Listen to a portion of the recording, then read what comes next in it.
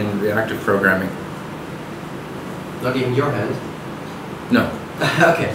No, I mean, I actually sat at, so the closest I can say to being an expert at reactive programming is that I sat with Jamar, who's like one of the Netflix JavaScript reactive gurus in New York for about an hour.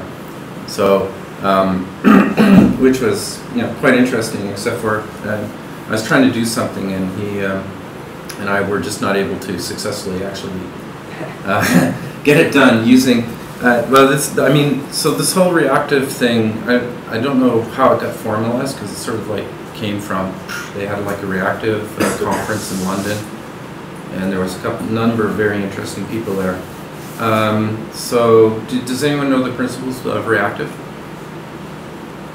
Oh, you started from ground zero, yes. Oh, great! Glad I prepared for a talk then. Right. No. To me, the two biggest things are event-based, message-driven, right? And there's a couple of other things about durability and stuff like that, right? But mostly event-based and message-driven. So message passing is at the core of the architecture. And strangely enough, I actually do have some expertise in this type of system, because we actually built a system that was message-based and event-driven. We started in about 1992 when we designed it. It took it was an ongoing project for a number of years, right? And it was completely durable because of the way that we designed it to do. First off, all the queues were disk-based. That means that machines could go up and down, not a problem, because everything's durable that way. And even if we had some long-running programs that had large chunks of processing to do, we had one process that ran 50 hours to failure. So if a machine went down in the middle of that, of course, you wanted to be able to recover gracefully. And so there was like checkpointing and stuff like that going on inside there that made it, a fairly robust system. Everything was highly distributed, no single point of failure. In other words, there was customized processing plans for each chunk of data that would follow the data around the system. So it didn't have to go back someplace to say, okay, what do I do next? It just, the workflows were all defined and traveling with the work, shall we say. So it was an interesting system, very highly scalable, because basically it scaled out to as many machines as we could fit in our farm. And back then, with no virtualization, or anything. It was basically off the truck into the data center type thing. And those seem to be the two principles that I've always found in highly scalable systems: event-based, message-driven, right? And I think even Erlang works that way. Has anyone looked at Erlang? Yeah. You? Well, I've done little sample projects in it, but I used to be a functional Kirk geek. Right. Okay. So yeah. So then you've done the more. main point of Erlang actually is using actor-based systems. That is the main point of Erlang, writing actors.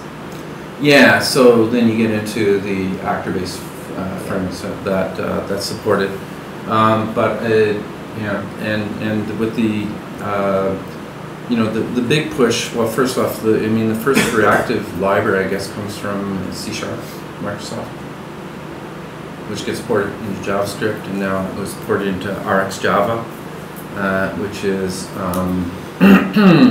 built by Netflix. Yeah. Does anyone know about Netflix? No. Well, you watch their movies, right, and stuff like that, right? Well, Okay. that's what I know. But that's what you know about it. So their architecture is actually quite interesting. Actually the whole company is quite interesting, how they operate. I guess you've had some exposure to them too, I Steve. know a bunch of the guys on the operations side there. On the operations side. Well, the DevOps side. Yeah, DevOps. They actually have DevOps. The way they run it, I didn't think they really had needed much of a big DevOps team. Yeah, so we know a bunch of guys in there that explain it. But essentially, their whole system is reactive from the get-go, and it's you know, everything is to be resilient.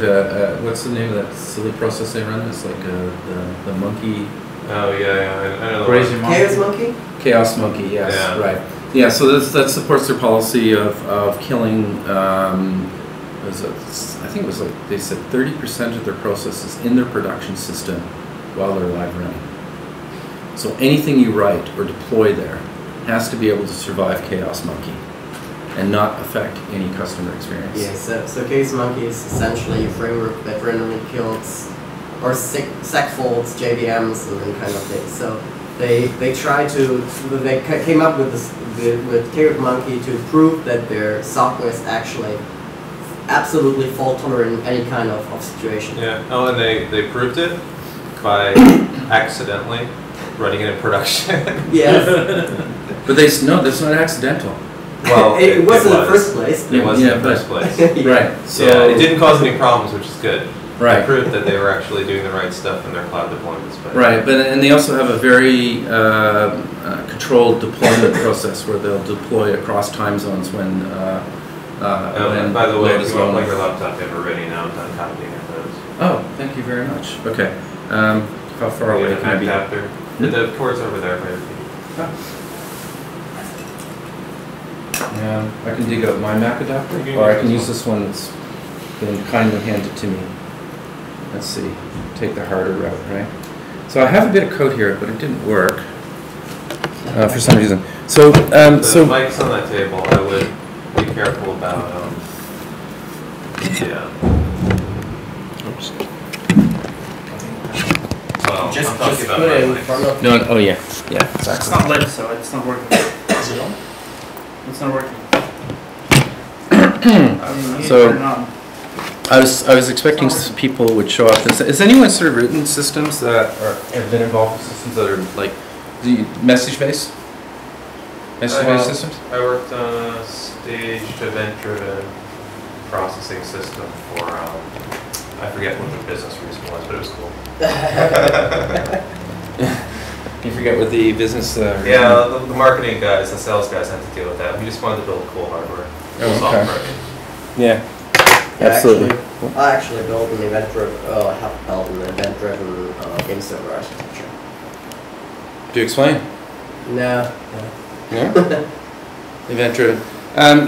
So the reason why, it was interesting to me is because, so I wrote Sensum, which is a garbage collection analysis tooling, and internally it was a traditional, you get a file, you parse it, you create something into a data structure, and you run queries over the data structure that will get, oh, nice, that will get pushed into, you're going to see my messy desktop. Yeah, I really like the software. What's that? Blowing the software. Not the one that you were talking about. Yeah. Let me just, actually I was doing all kinds of stuff this morning, so I wasn't really, and Heinz trapped me for something, so I was like, oops, mail. Yeah, don't worry. People just pause frame to roll your email, but it's okay. Yeah, exactly. Well, actually, all they're going to read is that was actually all my tax information from Hungary, actually. Yeah, Accountants. Oh, that is pretty interesting. Do you want to see tax information Yeah, from Hungary? nice. I didn't think so. The Skype dollars. I don't Skype know out, from Germany, yeah. that's pretty much enough. Kill. Oh, that's the fun session we had on the beach yesterday. Yeah. So I think I can kill out. We're not actually actually. Where am I going? Let's go to just go directly there instead of killing all these stupid windows there. Okay, so let's see if we can find this.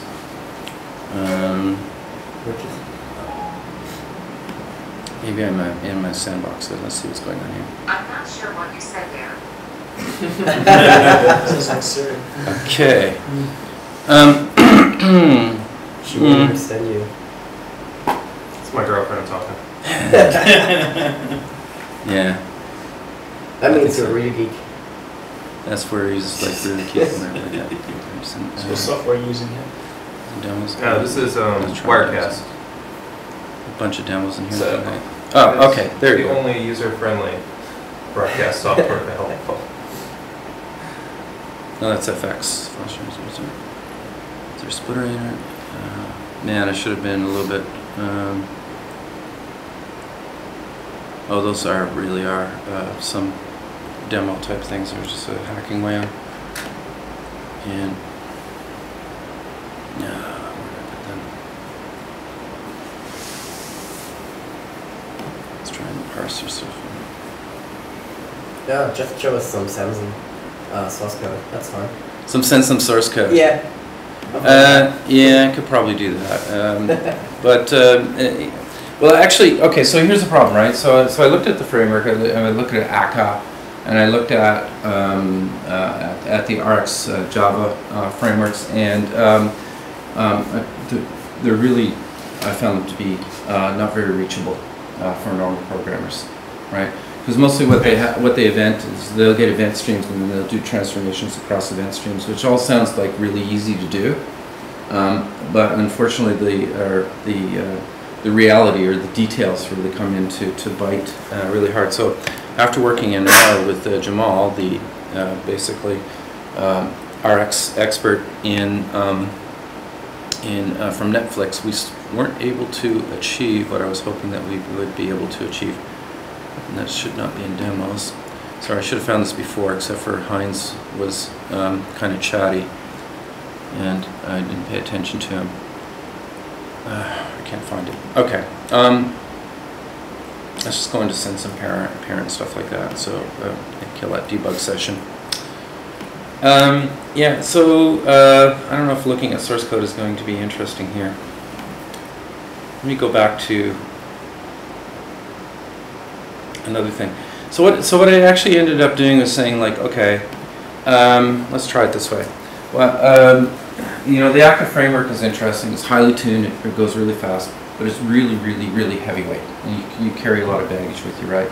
And I wanted to use this in Sensum, so I didn't really want to use Akka because, first off, I didn't need that power, right? It's a log parser, you know, not a sub-millisecond or nanosecond transactional engine or something like that. You know, RX sort of seemed to come with a lot of baggage from C# or you know, from JavaScript, which made it very difficult to use. So I just said, you know, I really want to do something really simple. What I want to do is I basically want to drive events through a system. So I want to take basically a data source and turn it into an event stream, and then just drive it through, and then, you know, so really we came up with this small little framework that very small little framework that basically gives me, I think, reasonable separation concerns, reasonable robustness, but I will not claim anything about performance. In other words, I didn't have any performance requirements, so I didn't really actually decide to come up with any, you know, to make it like super fast or whatever like that. So I don't know if you can see that. Did we have this in? Yeah. So that's basically the interface that you have to implement. Yeah. Like I said, pretty simple. And actually, you know, so that's our sync points. So that's basically, you know, something you want. If you want to declare your own events on this thing here, it's just basically, here's some events. And it just seems to be like fairly, you know, this gets a little more code in here, which is basically like this is now in a pump. So this is like that's sort of the engine that's driving everything. And yeah, so we're taking from source and then just basically driving to sync. Okay.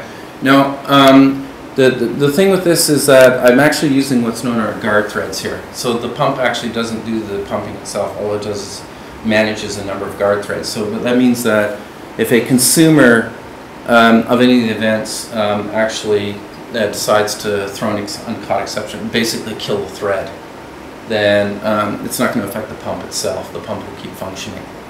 And you know, there's more work that can be done around here to basically say if you kill a guard thread, then we can start another guard thread to, you know, continue on doing the work and stuff like that. So there's a little bit of safety in here. And of course you're defining a couple of things. But anyways, let's just take a look at this. So this is my answer to the complexity that I found in the RX Java framework. In this case here, what I have is an event source. Oh, no, a couple of different sources. So I have an event source, which is, where is my event source in here? Let's get in here. I have an event source anyways, and yeah, so there's my new data source right there, so we can look at it. So it's just a dummy one for test, which just generates a whole bunch of numbers and stuff like that. And so it streamlines them into an event stream. And then basically to untangle it on the way out, what I'm going to do is I'm going to register as sync points these things called queries. So it's an event pump query. So here's a double sum query, for instance. It's just a simple thing just to, you know, just to flush things out, right? So it just sums doubles. But I also here register an integer sum query. So if the event coming through happens to be an integer, then the double query is going to ignore it, and the integer query here is going to pick it up, right? So it's just like a very simple thing, right? And so you end up with, you know, let's look at the long sum, or sorry, double sum query. No, that's it, sorry. The integer event, right? And sort of like the double event. So these are the events that will be generated by this by the stream. So so you can see what happens is that they go through the stream, and then we'll go through like a double dispatch, and that'll give you basically your downcast from the event into the appropriate event, which means that the appropriate query will pick up the appropriate events. And that's pretty much all I wanted to do. So if you actually look at, you know, Sensum is a bigger code base, so if we actually like convert that into Sensum, oh, hold on, that's over here. What we did is in here, sorry,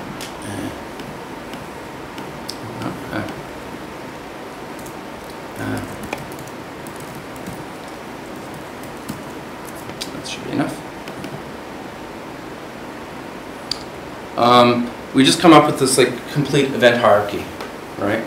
And so this is like again a generational GC event. That's a GC event. Let's go to here, and I think from here we have a JVM event. So I think from here I can actually get into diagram to show. Oops, let me actually go down as far as I want. Okay, so anyways, that's my pump event. Here's my JVM event. And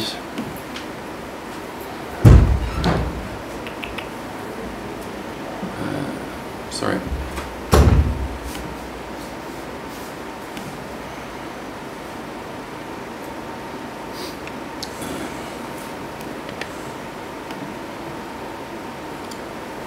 Let's go back onto here. We have like a par new event, and oops.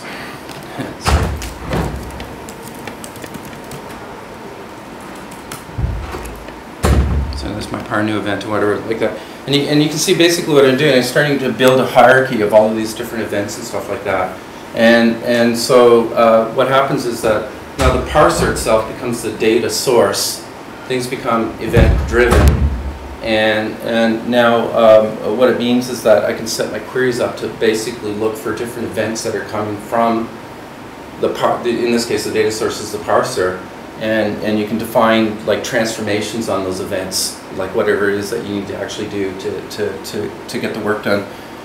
The interesting thing about this piece of work is that Oracle for years now has been wanting to build a parser to parse the GC logs and give it to people, and they've never done it.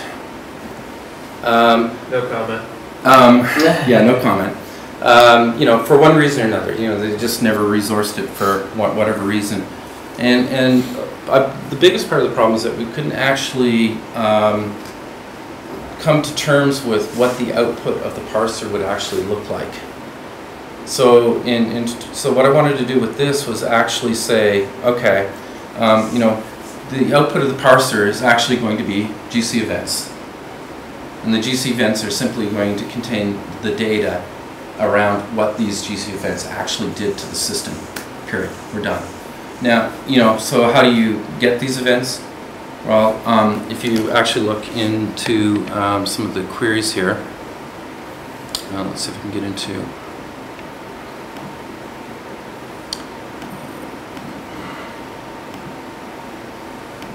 I don't know what happened here. Let's take a look at this one here. So it's a, yeah, okay. So basically,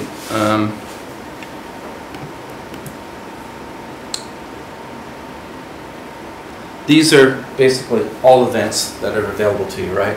So if you want to define a filter on the system to get events, basically implement this, and I'm just going to basically override the events that I want to get, and the whole system now will actually, once you register that with the pump as a sync point, then you're going to basically receive the events, and you can do with them whatever you want.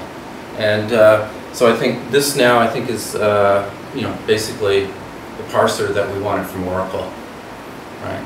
So this is an example of turning this into a pull-based system into an event-driven push-based system with where we have these messages being passed up through the system. Why do you use such a complex logic for a GC log analyzer? Why do you need complex logic for a GC log analyzer? So in my view, this is here's VM, it's running, it's doing some GC work, GC events are being logged, probably sequentially because it's all linearized in terms of time. Right. And then you want to plot, maybe you want to have that real-time data, maybe you want to see it retrospectively, but you want to plot that data and filter it according to whatever you want to see. Want to know GC pauses, allocation rates, whatever you want.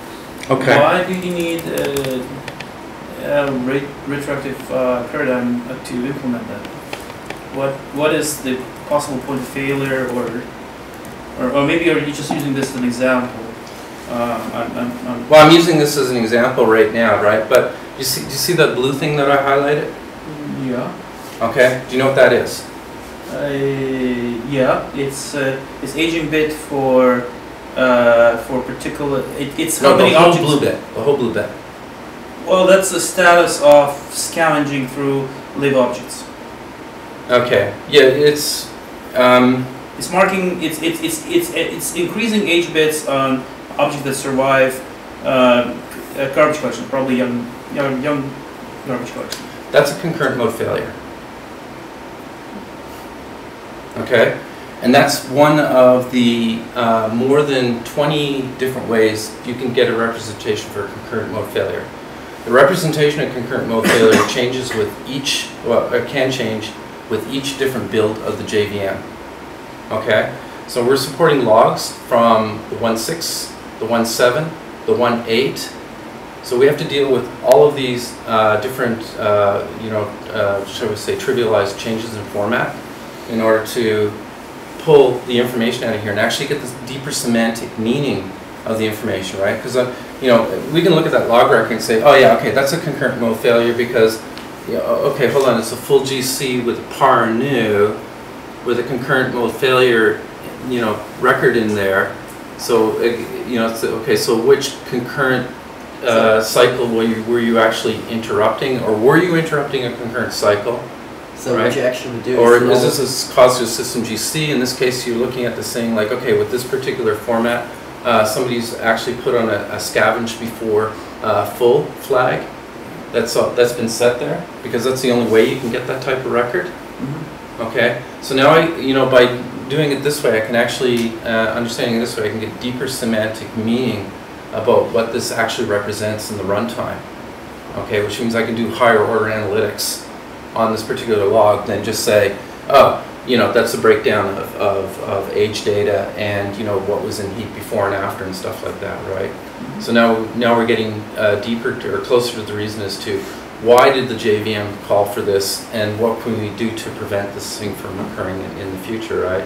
So So, but anyways, that's one thing. The other point is that I wanted to separate the parsing away from the analytics because of the variation in the log formats and the arbitrary changes that occur in the log formats over time. You know, so and sometimes very quickly, and the bugs that accumulate in there, and all of the other corruptions that happen. As you can see, this is actually even a corrupted. Well, actually, this one's corrupted. I can probably find it. I can probably quickly, not so quickly, but I can find the other examples where you have corrupted records. And so we want to, again, untangle the corruption so we can get deeper semantic meaning and stuff like that. So there is a complex analytic model on top of that we want to separate from the parser. So you're normalizing the data. So we're normalizing the data in the parser and then generating all of these like normal events that makes it easier to do the analytics.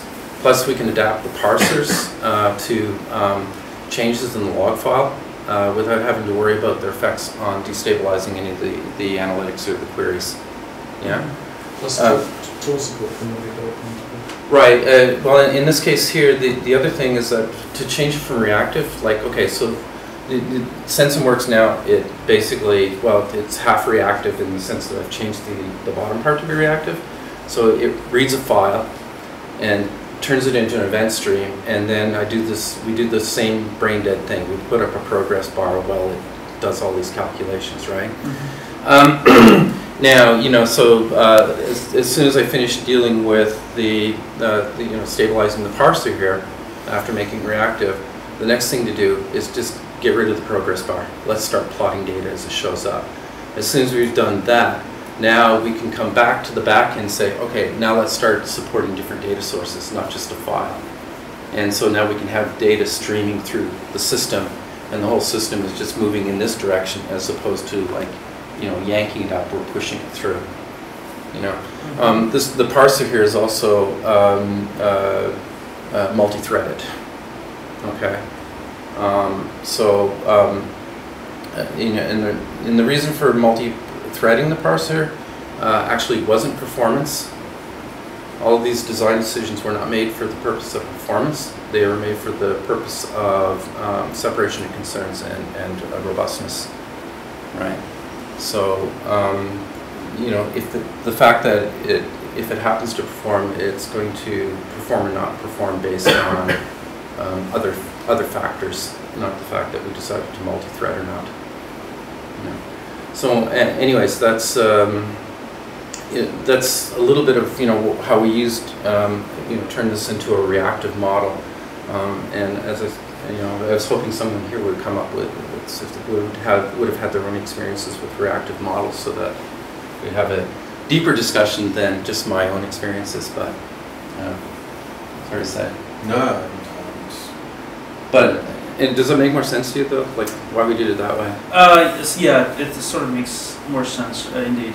It's an interesting design way to do that, because you typically don't think of log parsing this way. You actually think of, and particularly when it comes to C events, you think of them as linear in terms of time. So you know, this event happened on this millisecond. This, you know, although there are concurrent GC threads, they typically produce you know, filtered in timeline GC events. And that's how you look at it. Right. So in this case here, to actually deal with the concurrent event, right? What I do is I start stacking. As soon as the concurrent event starts, I start stacking all of the other events until the concurrent event finishes, and then I'll drain the stack. Right. Mm-hmm. And that allows you to actually record the concurrent event in time order when it started and when it occurred, so you can do so it keeps the proper time order and stuff like that. Mm-hmm. Right. So that's but you know, again, you know, the analytic model doesn't really care about that because it is getting a time order stream of GC events that it can actually interrogate or transform.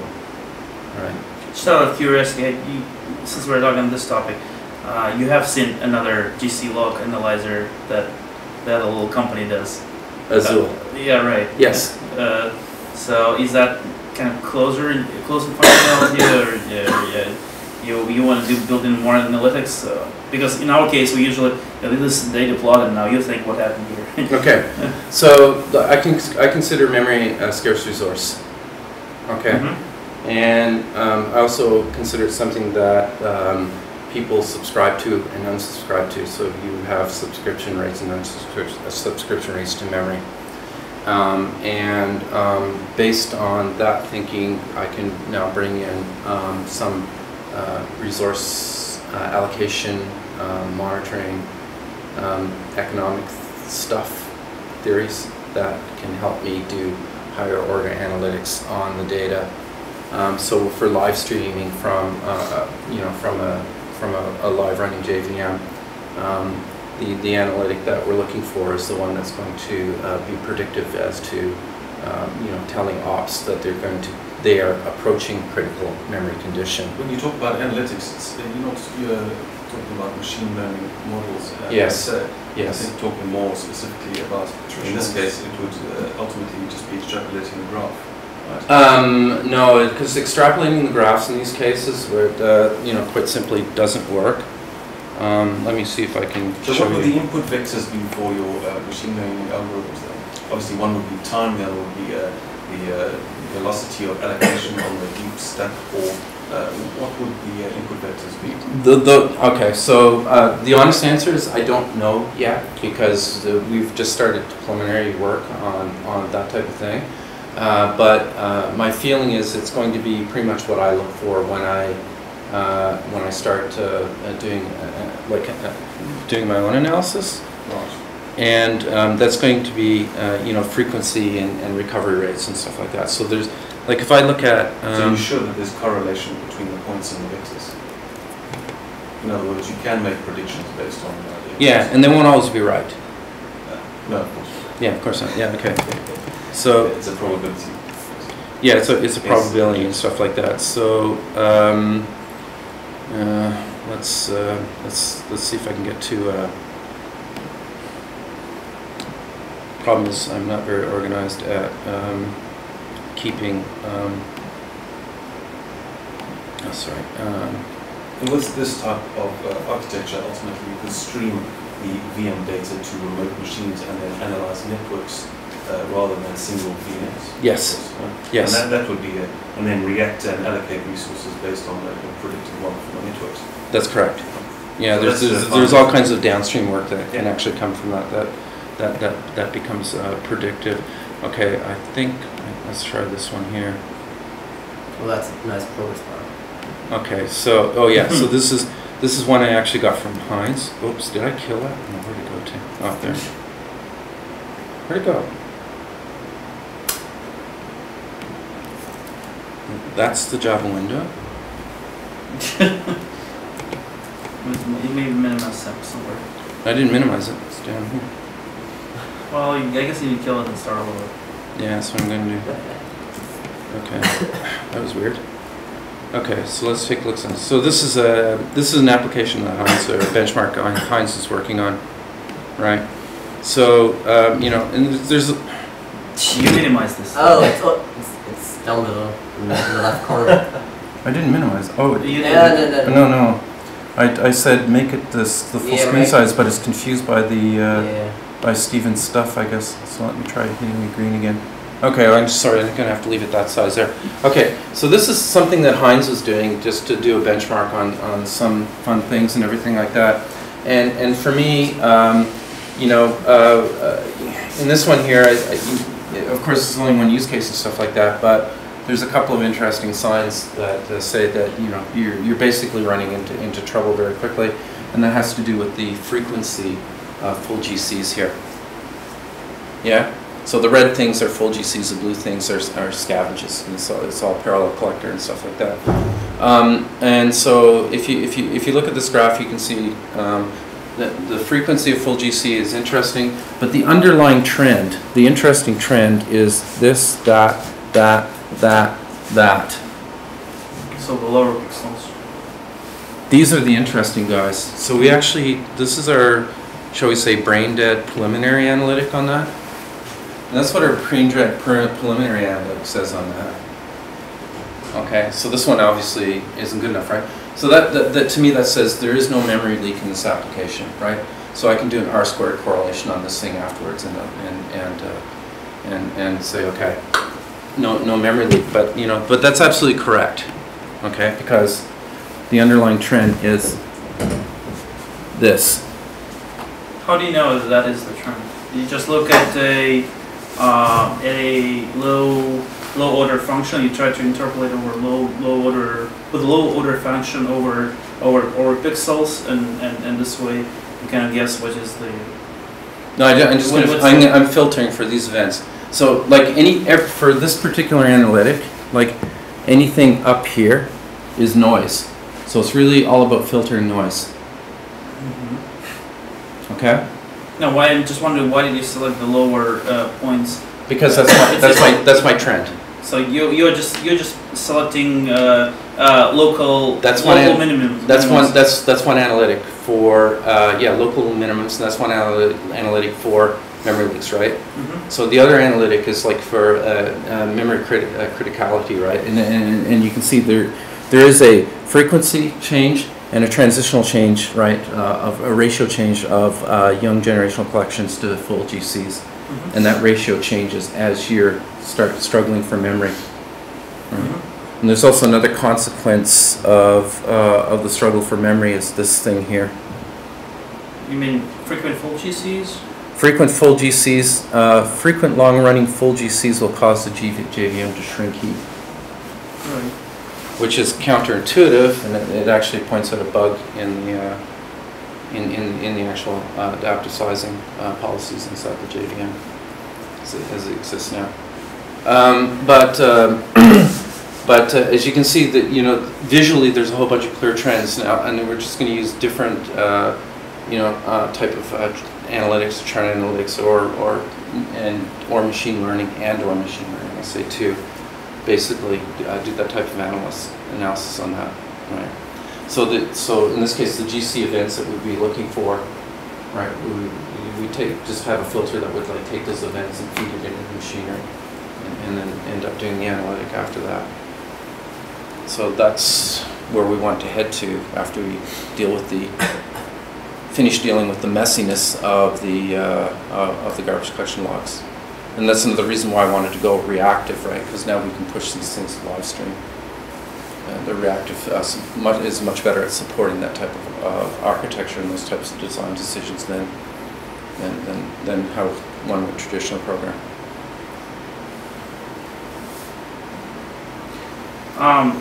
When you talk about back to reactive paradigm, you have multiple readers that process individual checks on data. You have multiple threads that process somewhat aggregated data. What is the? I assume there is some sort of a task dispatcher. Is that a single thread thing or not? Well, I mean, ACTA is like a task dispatcher, right? NetI is the same type of thing, right? RX Java it sort of works differently in that way, but it's more like a way of taking streams and doing transformations across streams and stuff like that. But that's essentially what's going on. So that's kind of a bottleneck through which everything goes. Disruptor is like that also, right? So how reactive can be tolerant against a failure on that single point of entry? Well, in this case, what I did was I set guards up. That's why I use guard threads. So the guard threads actually do the pushing. So if I publish now, we want to publish that API so that people can write their own filters and stuff like that for data coming off the collectors, right? So if you do something stupid in your filter and kill a guard thread, you're not going to take down the pump, right? You can kill the thread, but it's not. The rest of the system should be resilient. Now, if something happens, the pump itself, if something happens to it, then the guard threads will run by themselves. And how is the objective to then expose these events over to the next steps? No, they're just in an API. as an internal API, not a in REST an internal API, which we'll publish and just say, look, if you, so we're, you know, part of it will be redesigning how we do plugins and stuff like that. So basically, you can say, here is this that implements this particular interface, and it will register it onto the pump. But let's say you would want to, in fact, perform analytics in a file on the events that are produced from a network of machines, say hundreds of servers. Then you would have to have your own component interfacing or implementing some interfaces, calling an API, and then publishing. Yeah, so that's another piece of work that we just simply haven't had time to get to yet, but it's certainly in the pipeline because there is demand for it. There's people who actually do want that, so that's just taking live streaming this type of information off of the JVM. We can get the information off a Java-Lang instrument, like we did with the memory pool view thing, and that's generally good enough to do some, like what I call low-grade analytics and stuff like that. Certainly, we could be predictive on critical memory conditions with it, but for deeper analytics, you really, this is the type of data that we'd really like to get to. The JVM currently doesn't have a way of exposing that to you very easily. So we can, but we could expose it via an agent with a JMX beam. Wouldn't that be an option? I mean, that's, sorry? Wouldn't that be an option then? Well, we can expose the GC log by basically tailing it with a Java agent that we attach to your JVM. That's the easy way to do it. However, the other problem is that JMX connector technology right now is RMI based, and any client that's interested in this the problems they have in their production systems, if they're running like 1,000 JVMs, they don't want to poke holes for RMI, right, configurations. But we have solutions for that also, because you can go, the JMX connector technology, the Jaluka guys in Munich have implemented the JMX connector as a RESTful service. Yeah. Okay. And so we can basically stream the data using Jalukia, right, as RESTful service data back into the the analytic engine, which would then just take the data and work on it that way. So yeah, it's just simply the problem. I mean, my biggest problem is, and one day I did sort of get really upset, was with just Oracle continuing to make arbitrary, unannounced changes to the log format, which means that no comment. No comment from Steve over here. And we've, and their argument was that, well, we have to be able to make changes to the log to add value information. My argument back was then yes, add value information. Stop just making trivial, arbitrary changes where we have to continually keep going and adjusting parsers and things like that. So why don't you try to push some sort of a JEP over the log format for various outputs of? That's actually a great idea. We've been talking about standardizing the log formats or making it easier to parse, machine parsable. Mm-hmm. Quite frankly, that's a good idea. I hadn't thought of doing it that way, but that's probably something that we should do. So right now, it's indeed, it's sort of a dinosaur that grows its own way.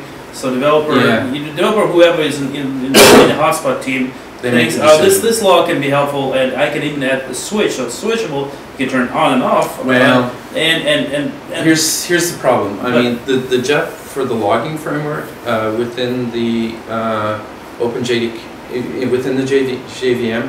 It's sort of interfered with anybody wanting to do anything with the GC log formats themselves. It's sort of, that JEP has sort of paralyzed any other logging work that's going on. Well, you will. And the unfortunate thing is that the logging form, the JEP specifies like a quote-unquote log4j or JDK logging style logging framework inside the JVM, and we've really been fighting against that because that's an extremely brain-dead, expensive way to actually log, right? If you went out and looked at what Peter Lowry's done with the Java Chronicle, the JChronicle, they had a session here, and he has a very intelligent, sensible way to log millions of messages per second. and we were actually fighting for them to change the specification so that it would be less restrictive, so that they could actually take on like a JCrete style logging framework, right? Other than that, you know, but unfortunately the people who have been doing the work don't. Did we lose the live stream? Good. No, Okay. we didn't lose the live stream. Your laptop went to sleep.